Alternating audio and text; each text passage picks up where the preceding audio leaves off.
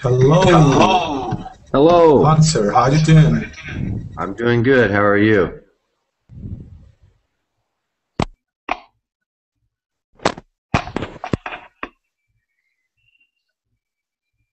I'm doing great. I'm doing great. Good. How's the Getting weather ready there for the today? university. Oh, it was raining all day long. It was Ah, cold. Bad weather. raining here this morning too. Mm, I hate rain on Sundays. It's not a cool. It's not cool. Yeah, yeah. It's always, unfortunately, we get more rain on our days off work than we do on the days we're working. Yeah.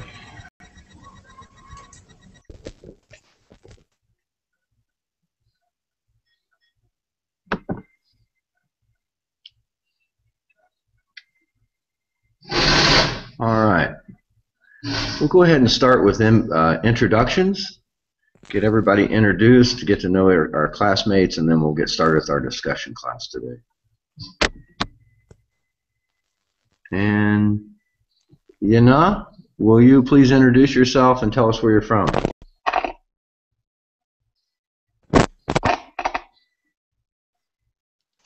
Sorry, who? Hi. Yana, can you introduce yourself and tell us where you're from? I think the hangout is still charging for her. Ah, okay. All right, we'll come back to her. Wanderlei, can you introduce yourself and tell us where you're from, please? Yes, I'm from Brazil. My name is Vanderlei. I'm from Brazil. All right, Wanderlei, thank you, and welcome to our class. Thank you. Thomas, can you introduce yourself and tell us where you're from?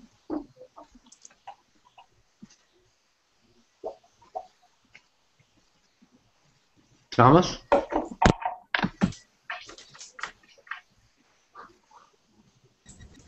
Thomas. Okay. All right, maybe he stepped away for a minute. Miguel, can you introduce yourself and tell us where you're from? Okay. Hello, everyone. I'm Miguel. I'm from Colombia.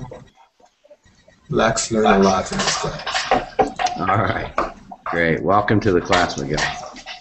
Thank you. Liliana, welcome to the class. Can you introduce yourself and tell us where you're from? Thank you, Gary. I'm Liliana from Colombia too, and happy to be here. All right, welcome to our class. Thank you. Julio, can you introduce yourself and tell us where you're from? Hello everyone, I'm Julio from Montevideo, Uruguay, in South America. All right, welcome to our class. Jao, can you introduce yourself and tell us where you're from? Hey there, I'm João, and I'm from Brazil. All right, and can you pronounce your name for me again?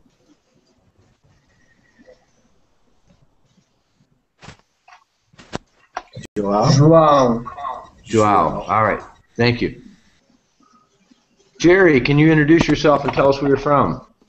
Hi, You are from? I am from Colombia too. I was born here. I want to be a member. All right, welcome to our class. Thomas, can you introduce yourself and tell us where you're from?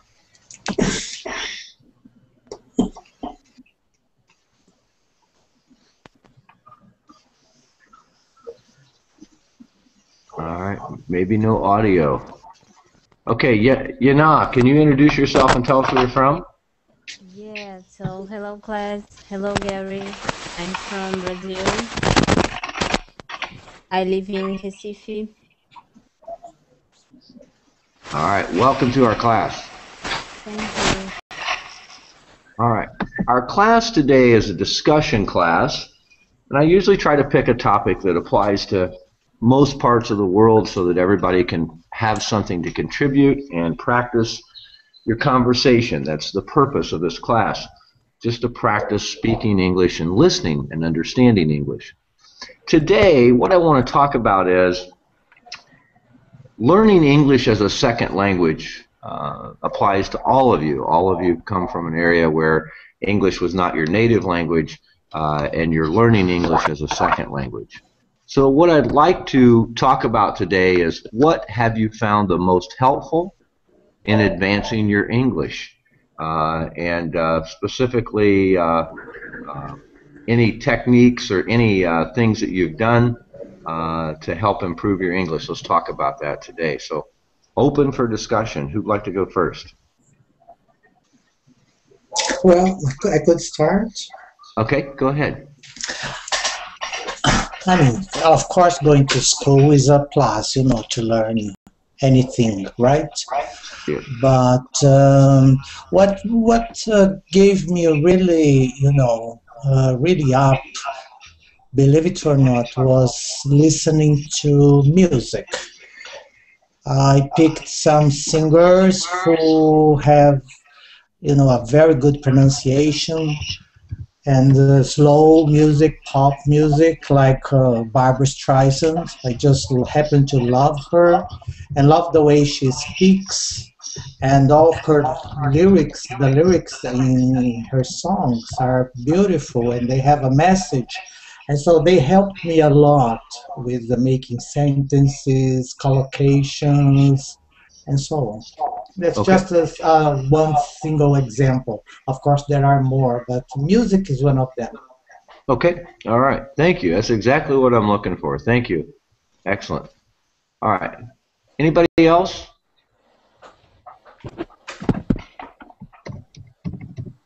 In my case, for example, Hello. reading helps me a lot because I start to know new words, and for unknown words I was looking in the dictionary, listening radio through internet helps a lot too. Okay. All right. Very good. All right. Who else? Me.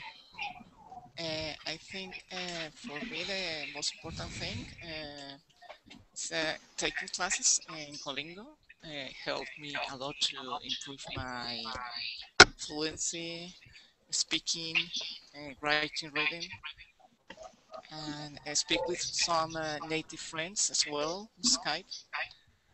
They helped me a lot with to correct my mistakes when I'm speaking. Okay. And I think to watch videos, to listen to music as well, and read a book in English, like a novel.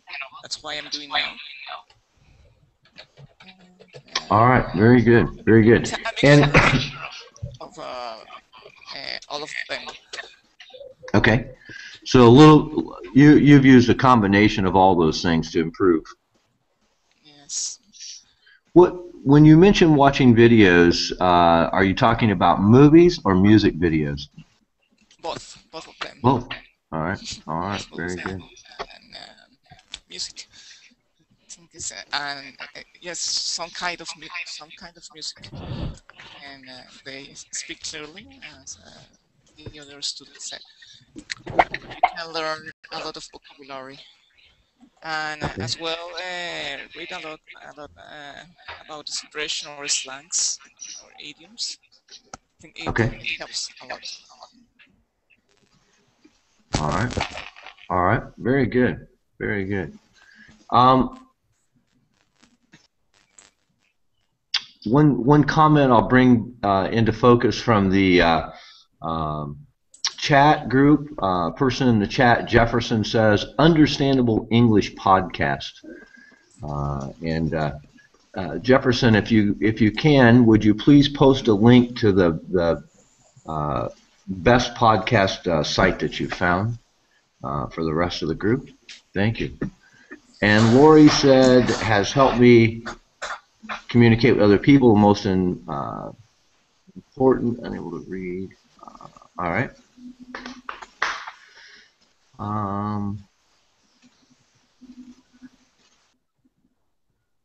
Okay. All right. Miguel says he likes that comment from Jefferson. Very good. You know what I did when I was learning? I read a lot. You know, it helped me to increase my vocabulary. After that, I watched TV in English, movies. I read magazines.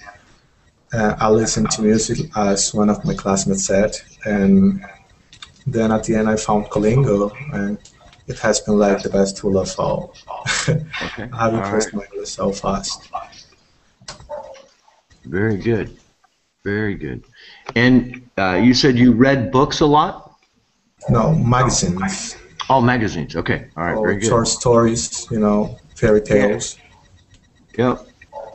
Very good. Very good. I find for people that read as a way of increasing their English, I find that the most successful ones are ones that read things they have an interest in.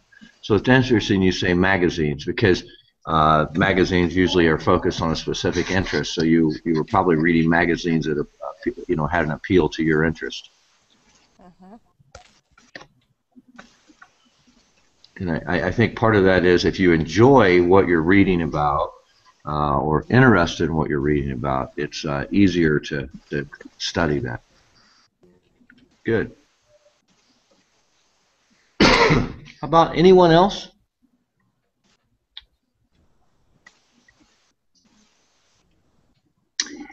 Jefferson mentioned the podcast, and one of our previous students had mentioned a podcast, and I think it was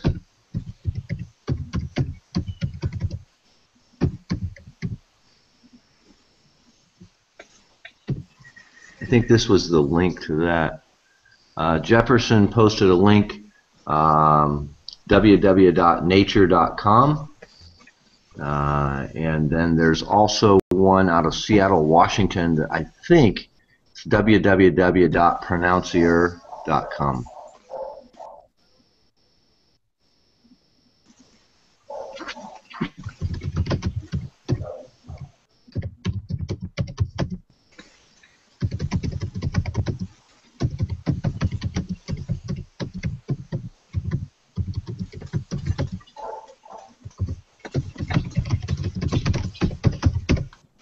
All right, somebody asked what the subject was, so I just typed.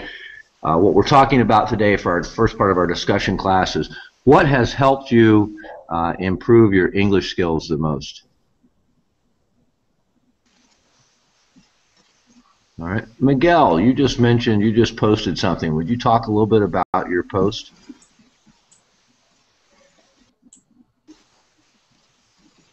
Wait a second. It is like kind of website with different documentaries, everything you want to learn about, and maybe that can help, vocabulary, and the listening to. I think it's good. All right. It's good.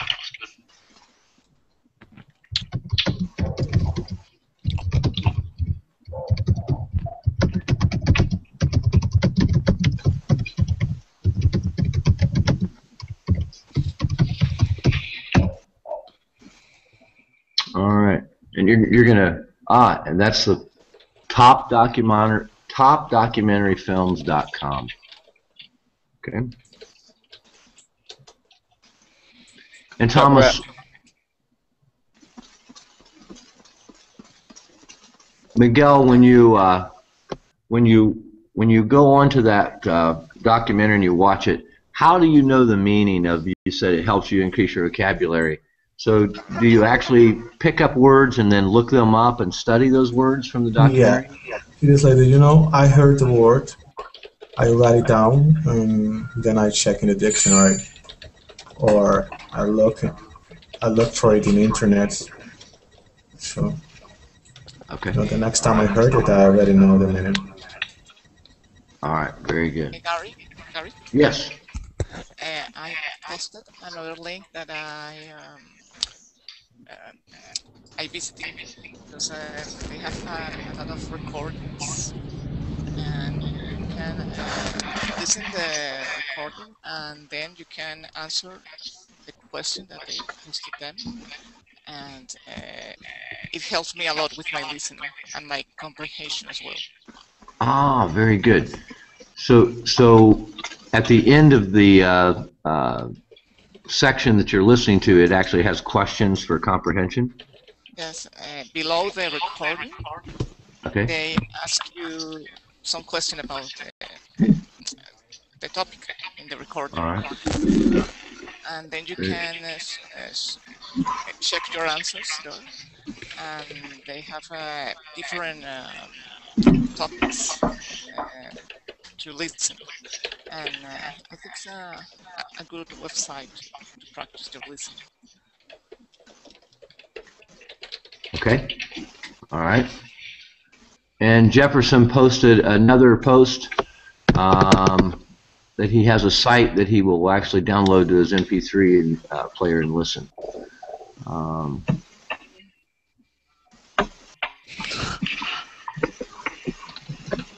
Okay.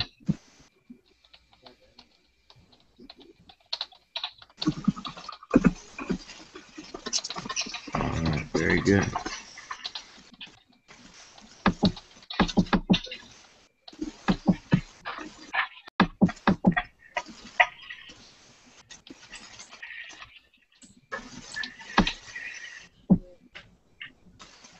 All right. Any other things that you've found and used that we haven't mentioned already?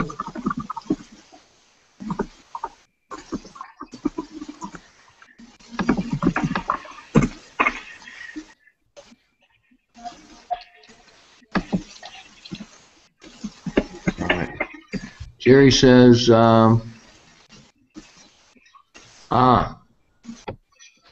Jerry, would you talk about this site, please? Tell us about that. Excuse me, this is in my page. This is a page where you can speak a lot with a partner, with a friend, but it isn't online. But you can learn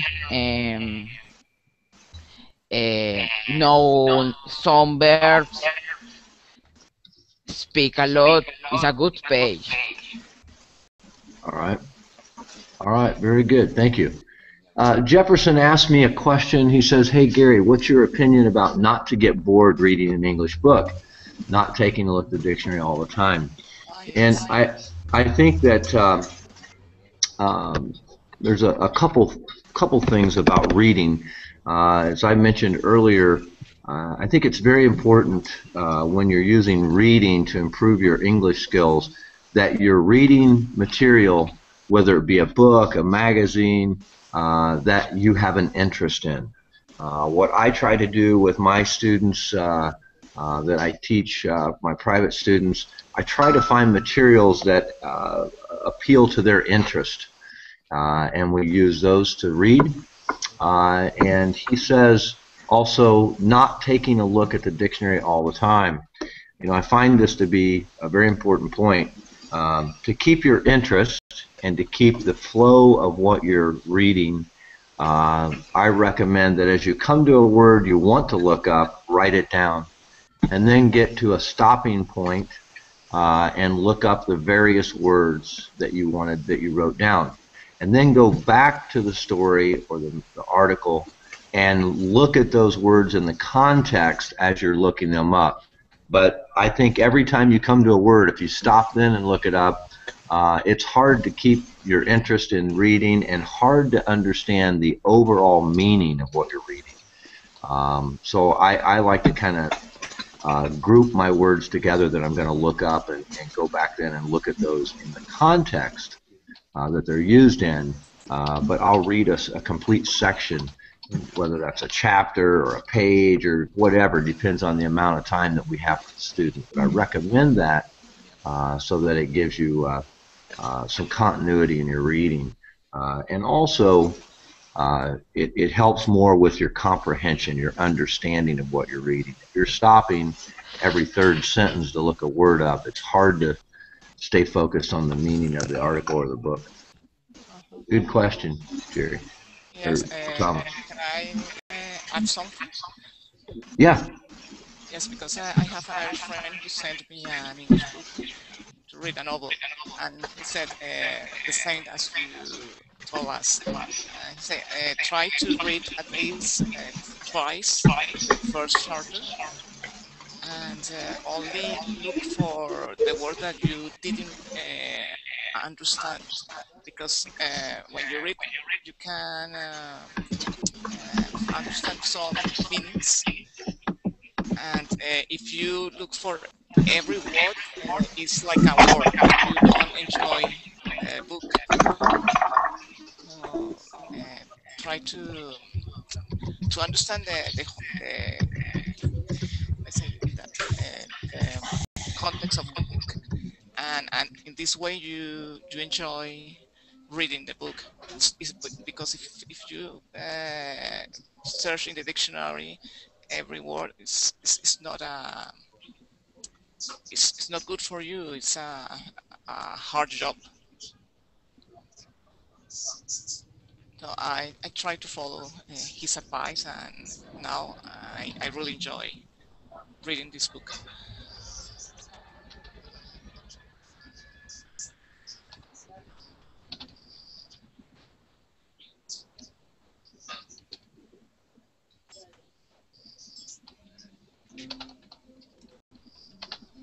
Yes, yes, yes, Miguel.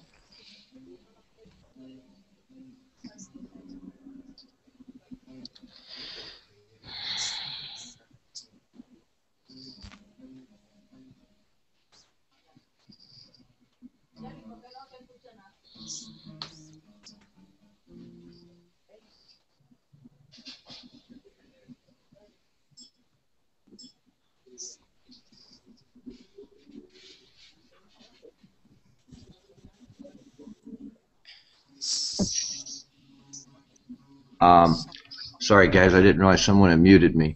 Yes.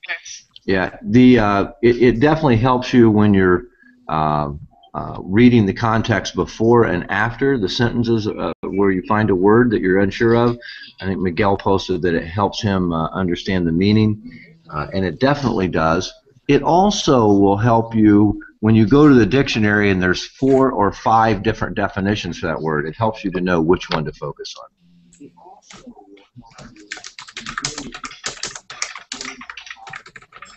Very good.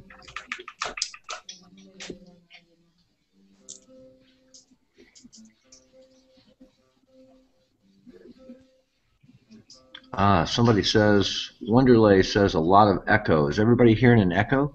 No. No. Okay, I'm not either. Yeah, maybe you're typing something. When you're typing. When someone's typing? Yes, I think Okay. that I believe that you are typing. No, after when you say a sentence. Yeah, I'm not hearing the echo this time. Sometimes I do, but today I don't. Yes. So, you know what happens here? What's that? After you finish a sentence, it just starts all over again in the background. Ah, After you finish a sentence, it just starts again in the background. okay. Does somebody have two windows open? Make sure that you don't have two windows open. If you have two windows of class, that will cause that. Gary, I think it's you. No. Look, look the green bar. I'm speaking. Look, can you see? Liana? Yeah, I only have one. I only have one window open. Yeah, I'm not sure. I see that too, Miguel. I'm not sure why. We have a ghost here in the class. We have a ghost. All right. All right. All right. The couple of you have mentioned about reading, and we talked about making sure it's something that interests you. And my experience has been, it doesn't matter whether you're reading fiction, nonfiction, or even I have one student that likes to read instructional type information, how-to type books. As long as it's English and it's at the right level for you, it's a good way to study. I'm curious, some of you have mentioned movies, videos, many of you have mentioned songs, and I agree. I live in an area now that many people here have learned to speak English by listening to English-speaking songs. And so one of the things I'm curious about, when you watch videos or movies or dramas, at what point of your English level were you able to really start getting some benefit from that? Was it when you were a beginner, intermediate? What level was your English when you started to really see benefit from watching movies or videos? Intermediate. I was a high beginner. Have a knowledge about some words. And, Okay. and grammar knowledge as well. So you can understand better. All right. In my case, for example, it's like reading. You don't know all the words, but you catch the meaning of the situation.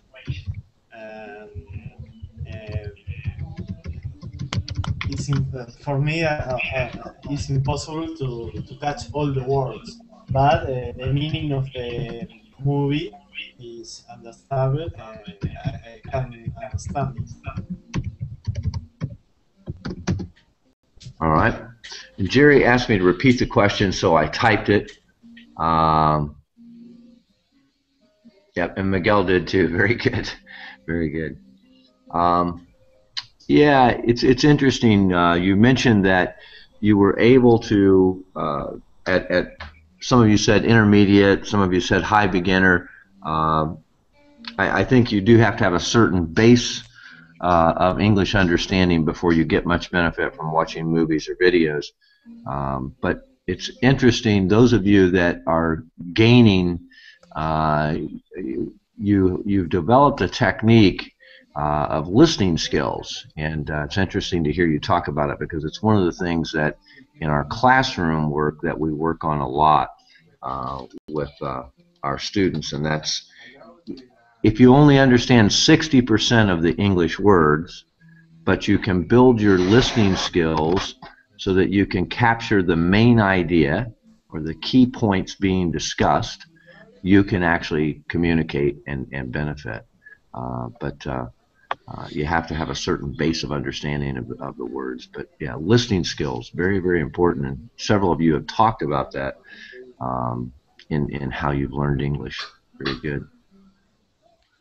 Gary, when we watch a movie, do you suggest us first to watch it with English subtitles, at least twice, sorry.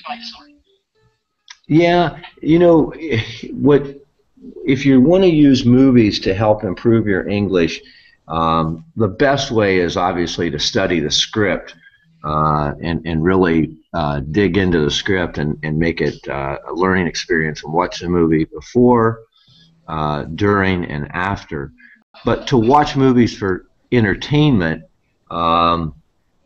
yeah, I have one concern, and one of the things that we have seen a lot is the subtitles of some of the movies are not too accurate.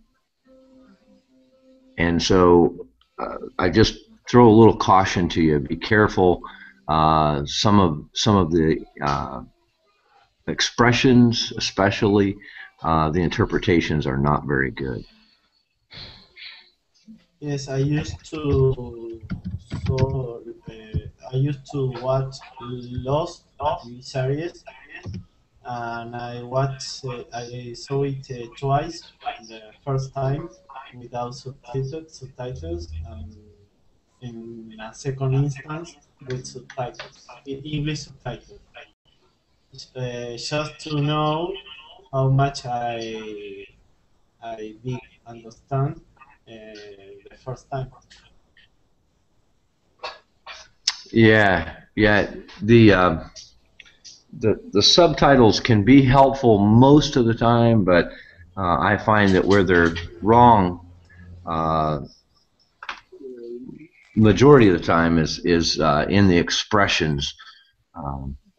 So we'll have people with depending on those subtitles to help them understand a certain expression, and it's not always very helpful. In Fatima posts, sometimes movies use slang English, and that's exactly what I see when it's expressions, idioms, or slang. I see a lot of people that a lot of the translations are very incorrect.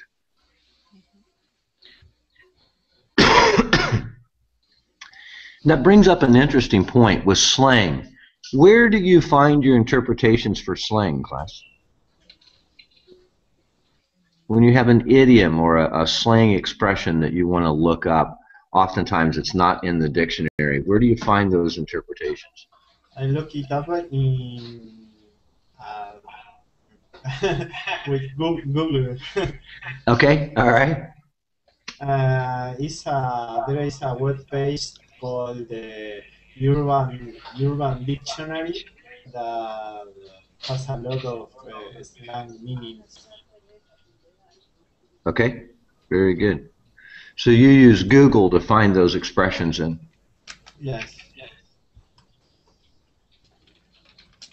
Yana says, how do we improve our vocabulary? And Yana, I think for me, taking a list of vocabulary words and memorizing them is great for taking a test. But 2 days after the test, you forgot 80% of the words and their meanings. And so I don't recommend that method for actually increasing your vocabulary. I think one of the best methods for increasing vocabulary is reading something you're interested in, whether it be a magazine or a book, and using those words that you find in the story or the article to research those words and discover the meanings. Because when you read the word in a sentence or in a story, and especially when it's something you're interested in, it's easier to remember how that word was used and how to use that word again and remember the meaning.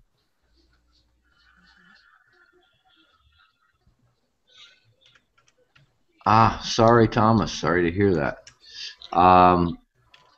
Let's see. There was something else. Julio posted a site, www.urbandictionary.com for slang. Julio, talk about that. Do you use that often? Sometimes. Okay. And it usually has them in there? Me. Yes, when I don't understand slang, I try to find it in this website. Okay, all right. You use the same website, Liliana? Yes, our Ah, publisher. very good, very good. Um, yeah, very, very good.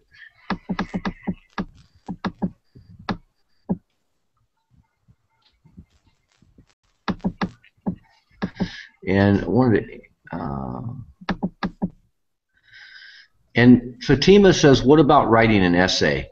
I think that writing can be very helpful. I think that writing is it's very important right at your level. And so if your level is a beginner, don't try to write using compound sentences and very complex structure. Just write at your level. I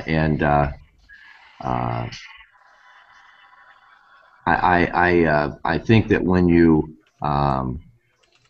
are writing an essay, for example, if you're writing about a specific subject or topic, again, something you're interested in helps.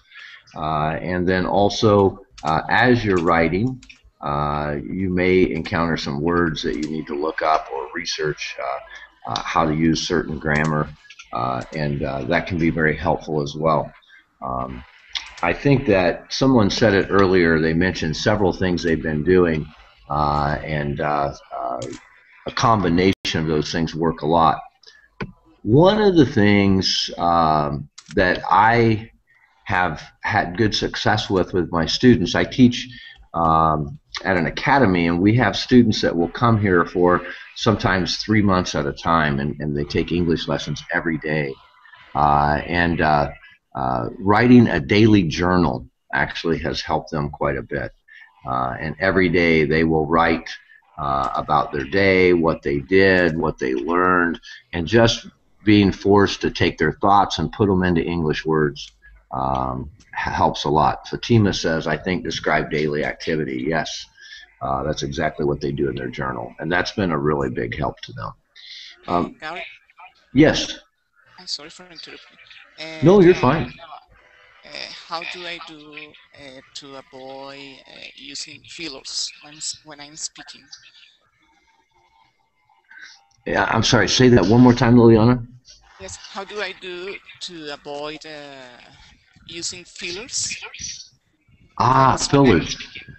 Well, I think that when you're speaking, fillers become an unconscious activity. People will say, yeah. They'll use different fillers, yeah. And what you have to do is make it conscious. So you won't even notice yourself doing it, and you have to train yourself to notice it and just stop every time you start to use a filler. Stop. But raising your consciousness of it is, I think, the only way to really stop that habit, because it is a habit. And as we've talked about in pronunciation class, it takes 30 days to break a habit.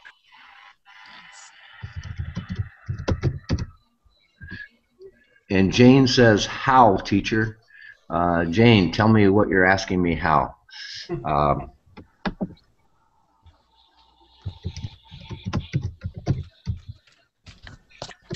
But the another thing I wanted to comment about, Yana says, I think the TOEFL and IELTS exams. If you're English, there are some TOEFL and IELTS manuals that are for intermediate level. And if you're truly at an intermediate level, those manuals can be very good. And she mentions the test. And yes, you can take the test, and you can actually not only assess your skills, know where your skills are at, but you can also use it as a growing experience in improving your English. So those manuals can be very helpful. I will warn you, though, In most IELTS and most TOEFL manuals, the subjects that they have for listening and speaking are usually very academic, and that's on purpose.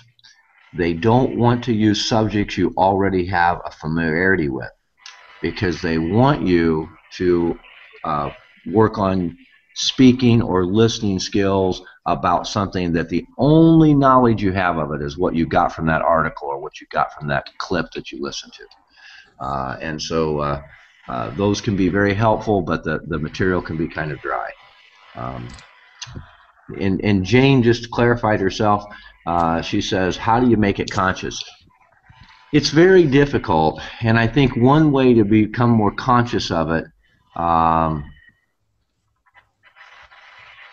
is to actually record yourself. And you have to almost forget you're recording yourself. Just in a conversation, record yourself and go back and listen and see how often you use fillers, and try to become conscious of when you use fillers.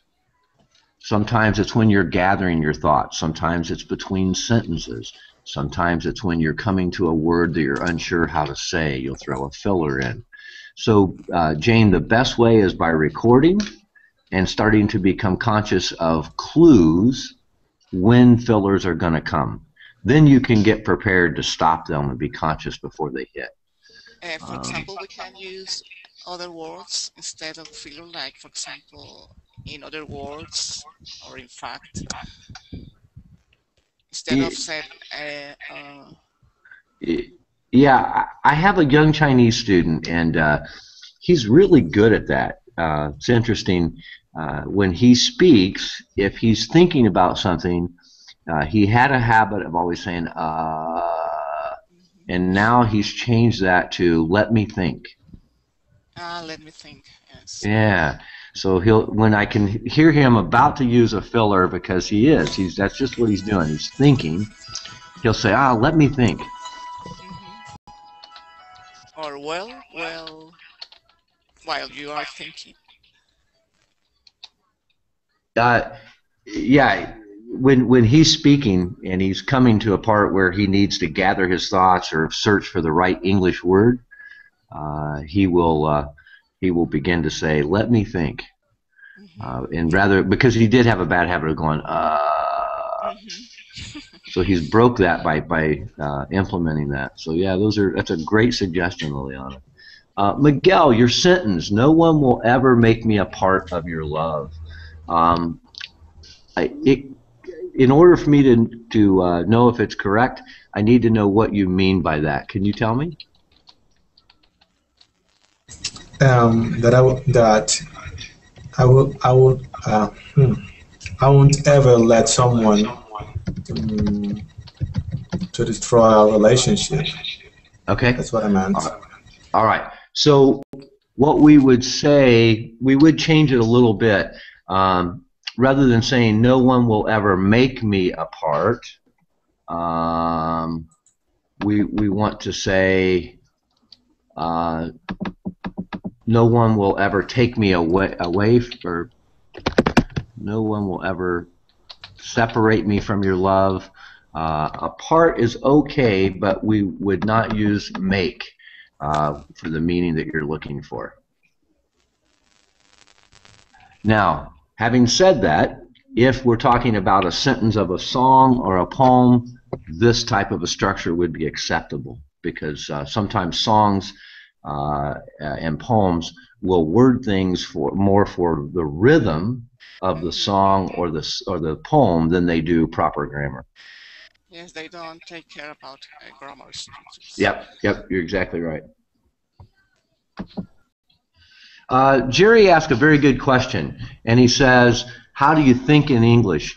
And thinking in English is the final hurdle, and let me explain what I mean by that. Most of you, and I am too, learning another language right now, and so I sometimes can use that experience to help me relate to you when you're learning English. But most of us, when we're learning a second language, when we hear something spoken in that second language, we translate it to our native language in our head, Then we think of our response in our native language, and then we translate that to speak it back in the second language. So for those of you that English is your second language, you're probably doing that. And again, consciously or unconsciously. But when someone says something to you, you always convert that to your native language, and then you think in your native language and then convert that to English. If you can get past that, and Jerry asked the question, how? I really don't know the answer to that. But what I do know is it's the final hurdle for my students when they become fluent in English. They tell me, teacher, I'm no longer thinking in Korean, or I'm no longer thinking in Chinese. When I heard that statement, I thought about it in English. One of my students, about at the same time that she started to stop translating in her mind, she told me she started to have some dreams that were in English also. So that was kind of a clue for her that she'd crossed that line. But yes, if you can get to that point, it's a huge advantage.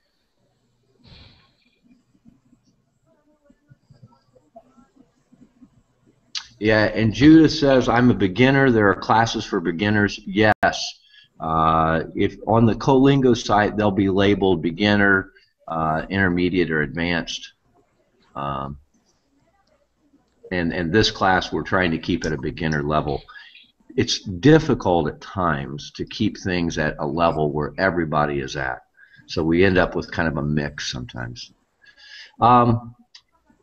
Fatima makes a great comment, and she says that we usually translate from my native into English, and then later she says it just needs experience. And you're right, exposure and experience are the key, and speaking in English as much as you can. I encourage all of you to try to get your friends to join in, and what I mean by that is create some activities and have some fun with it, and just say, oh, this is going to be our English night out. So maybe you're going to the beach, maybe you're going bowling, or some activity that you're going to enjoy with your friends. If they too are trying to improve their English, make it an English outing. So make a rule where everybody has to communicate in English that day. And just from being forced to put your everyday activities into English and only communicate in English, you'll find that you'll be helping each other search for the right words or explain something, and it can be a lot of fun. You just have to be careful, because the natural tendencies is to break the rule, go back to your native language. But if you can use English in your leisure activities, even if it's just not every time, but occasionally have an English night or an English activity, it is very helpful. Yeah, Jane says immersion. Yeah, you're exactly right. Yeah, you're exactly right. Yes, I Yeah, think and speaker. say that again, Liliana. Like Fatima typed it in the chat.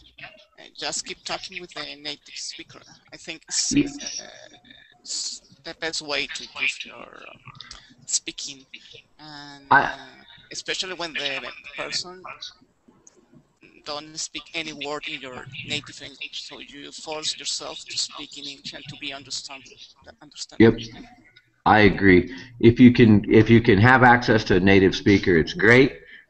If not, you know, take advantage of the people around you that speak well in English. Fatima makes that comment as well. And yeah, just practice, exposure, very, very important. Conversation is very beneficial after you're past that very entry beginner level. When you're at the very entry beginner level, conversation can be quite frustrating.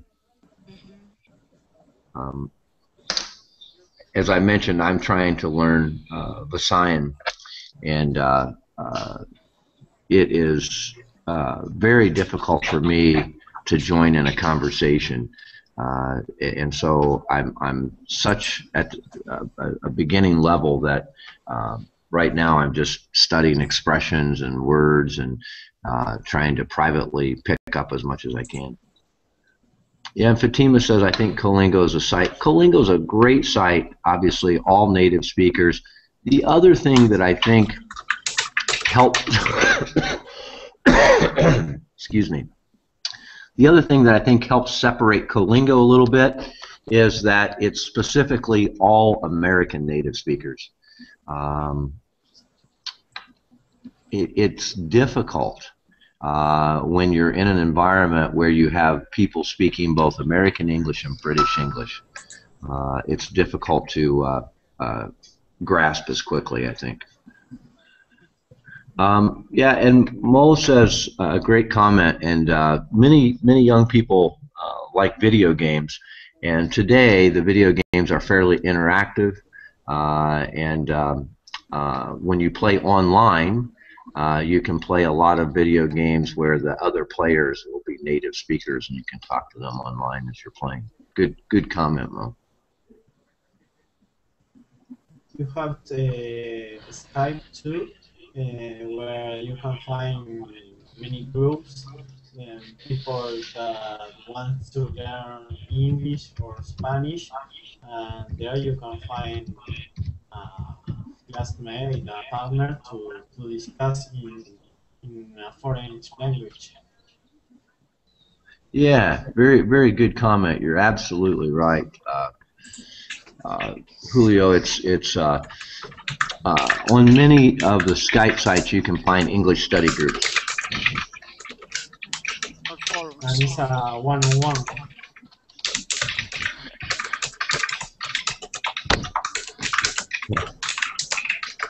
Judith says, I love Colingo, but I don't understand anything.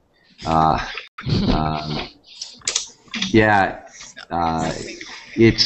it takes a lot of time and experience, and Judith, that's why I made the comment. When you're at a very beginner level, just engaging in conversation can be difficult, but it does get easier. And you've got some classmates here telling you to keep watching for a while, you'll improve. Yeah, and Wonderlay has a good comment. There's good English schools all over the world. There are also some opportunities, kind of depending on what you're doing in your life and what your purpose for learning English is. But there are certain jobs that also can help expose you to more English. And I've had several. Where are you from? I'm from America. I most recently lived in Alaska, and I'm currently living in the Philippines. Are you living in the Philippines now? Right now? Yes. Yes. But you are from Alaska. Yeah. Yeah. I grew up in the Midwest, but spent the last part of my career in Alaska. I lived in Fairbanks, Alaska. Because your English is very clear to me. No, he's not English, American. Ah, thank you. Yeah, interesting. And you bring up a great point, Julio. When you talk to people from the United States, their dialect or their accent will depend on where they grew up or where they spent most of their time. And for me, I grew up in the Midwest, and so I don't have a strong accent, you know, like somebody from the East Coast or the south part of the United States or the far north part of the United States. You'll hear some very strong accents. But one of the things that I've learned, I've been teaching English now as a second language. I took a program called TESOL and got my certificate in TESOL, which is Teach English to Students of Other Languages. And I've been teaching English now for almost 2 years to students of other languages, both in person and online. And I teach in an academy here in the Philippines, as well as teaching online. And that has helped me be more conscious of my speaking. Because prior to teaching, I spoke much faster. So now I try to slow down and I try to pronounce my words much more clearly because I know people are listening and trying to learn. But yeah, thank you. Americans, in general, no, I don't say all, but most of them speak very fast and they Yeah. join the word, so it's a little hard to us to understand everything. Yes. Yeah, you're exactly right. In fact, as you become more fluent, you'll start to do some of those things too. You know, we drop a lot of sounds off, and we also, and you said it very well, Liliana, we join sounds together. And contractions. Yep. Yep. Yep. I agree. I agree. Yeah, it's interesting.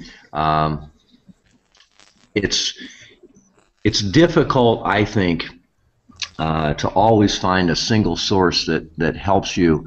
But one of the reasons I wanted to bring this topic up for discussion today, I continue to be amazed. Many of you, as students, when you tell me how long you've been studying English, I'm impressed. Your English skills have come along very well for no longer than you've been studying or practicing. And so I'm always intrigued to find out, how did you get where you are so quickly? I work with some students that have been studying for 10 years and still struggle a lot to speak. And I think the common denominator is exposure. Most of those students live in an area where they don't have much exposure. And other than when they're studying, they don't have an opportunity to be immersed in English. I think, for example, in my case, I think the way that I've been taught, because at school they reinforce always our grammar knowledge, but they don't. We don't know how to be fluent. I think I have a lack of fluency. They always say you have to study the grammar structures, but they don't focus on your fluency. Yeah, it's interesting you bring that up, because I have that discussion on a regular basis with some of my students, and they always focus so much on grammar and the structure of the sentence that they want to speak, it gets in the way of their speaking. And so I tell them, you know, let's just practice speaking right now. Forget about grammar. We'll focus on that later. And they are so focused on how they've learned grammar, it's hard for them to do that. And I tell them, listen, if I'm talking to a Korean student, I'll say, when you learned to speak Korean as a child, did you learn grammar first or did you learn to speak first? And of course the answer is, well, I learned to speak. And that's exactly my point. You can have decent conversation skills without having perfect grammar skills. The real key is they're two totally different things. You obviously need to have some basis in grammar, but when we're focusing on conversational English and speaking, sometimes too much focus on grammar can be a problem or can get in the way. Yeah, because sometimes I stuck myself if I'm thinking all the time in grammar when I'm speaking. Yeah. Yeah, very common issue. I teach here in the Philippines. The academies have a lot of people come from different parts of Asia. So we'll have a lot of Koreans, we'll have a lot of Japanese, a lot of Chinese, a lot of Russians that come to the Philippines to study English. And most of them have the same mistake that you just mentioned, Liliana. They've been so focused on learning grammar that it actually causes them a little bit of hesitation when they're trying to speak. Yeah, Fatima says a baby learns speaking first. That's exactly right. That's exactly right. And if you can remember that and just try to engage in conversation and listen to the English language and try to speak in a way where you're responding to what you understand, it's much more likely that you'll become a better speaker than if you just study in a book and look at grammar and how to structure sentences before you try to speak them. I agree. And let the conversation flow. I'm sorry, say that again? And let the conversation flow. Yeah, exactly. Let the conversation flow. Absolutely. Yep. And the majority of... There are a lot of noise of dishes. Yeah, I just got a glass of water and set it down right next to the laptop. Sorry. No problem. Yep, my laptop's sitting on a granite countertop, and so it makes a very loud clank. How about the echo? Are you guys still getting the echo when I speak? No, I don't. No. All right, good. Yeah, Miguel, you said thanks for the class. Absolutely, thank all of you. And as I tell all my students for these classes, your participation